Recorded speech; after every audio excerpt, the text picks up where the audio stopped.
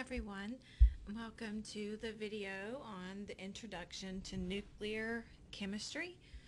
So far in this semester, we have only talked about chemical reactions that involve the electrons. Okay, and so most of your general chemistries, as well as even organic chemistry, that's what it focuses on.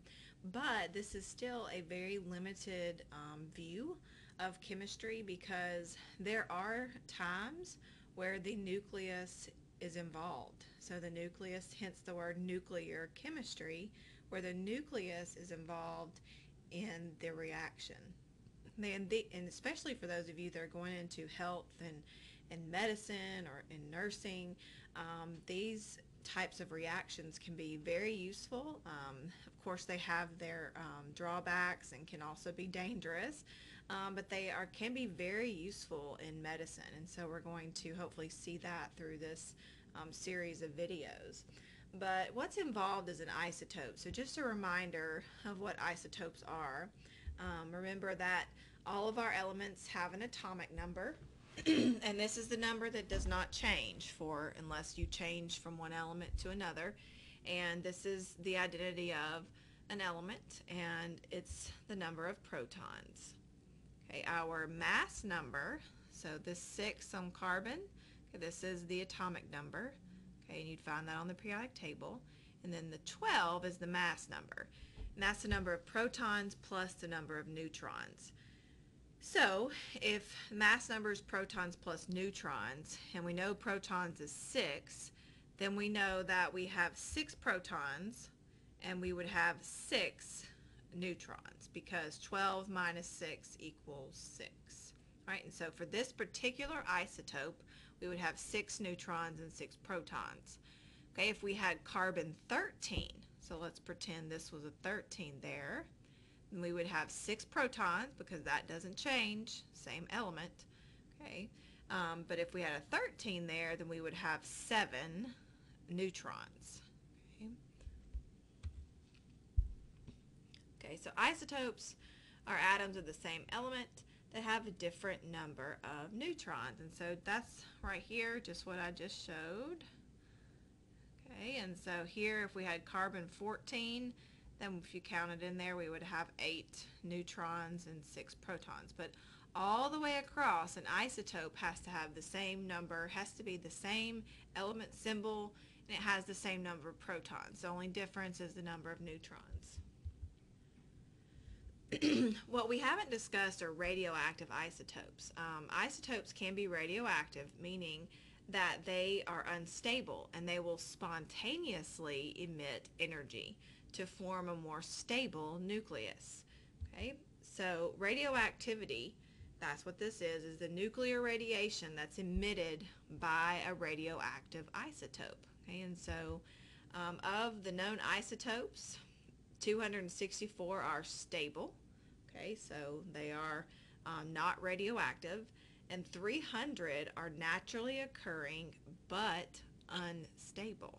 Okay, and so there's an even larger number of radioactive isotopes that can be artificially made in the laboratory as well. So there's research going on to do this. And these radioactive isotopes, these, as we go on and look at these in more detail, they are going to emit a certain type of radiation. Okay, and so that's what's going on here. These isotopes, they will spontaneously emit energy, okay, in the form of some type of radiation. Okay, and so there's different types of radiation that can be emitted from a radioactive isotope. There are alpha particles, beta particles, positrons, and gamma radiation. Okay, so when this radioactive isotope, we know what an isotope is, okay, and there are 300 plus that are spontaneously radioactive, and so they break down or they will emit energy. Okay, and how they emit this energy is in the form of certain particles that you see here. Okay, if an isotope, radioactive isotope, emits an alpha particle, okay, this is a high energy particle that has 2 protons and 2 neutrons, and so it actually looks there's two symbols for it, alpha and the helium element there. Okay, if you look at helium, it's can have a mass number of 4 and its atomic number is 2, and so it's also represented as writing out the symbol for helium. Okay, so this is an alpha particle which can be emitted from a radioactive isotope. Okay, a beta particle is a high energy electron. So it looks like an electron. Okay, it has a -1 charge. We know electrons have a -1 charge, and it has a negligible mass, just like an electron. Okay, so if we look at its symbol, there's our beta, and then it can also be written like this. So 0 mass, -1 charge, and E for electron. Okay, and these can be formed, we'll look at this more later, but it can be formed when a neutron converts to a proton plus an electron.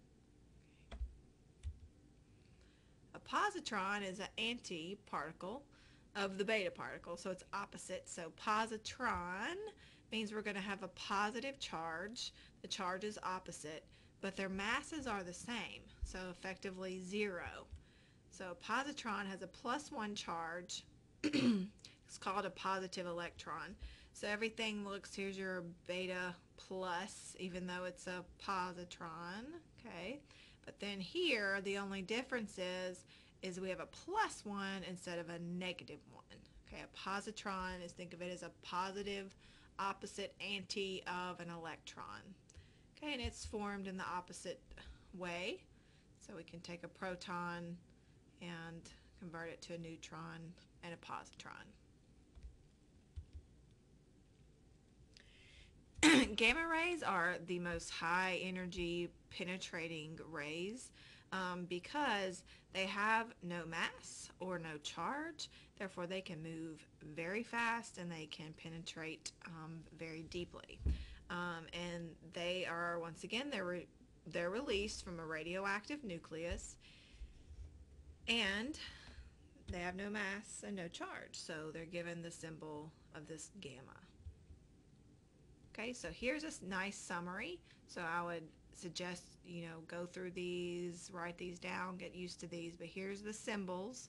So here's our alpha, the charge and the mass. There's our symbols, charge and mass of what we just went through. And so we notice here that gamma has 0 charge, 0 mass. All right. And if you keep watching these videos, we're going to look at the actual decay process and look at the reaction and start to explain these particles more. Thank you.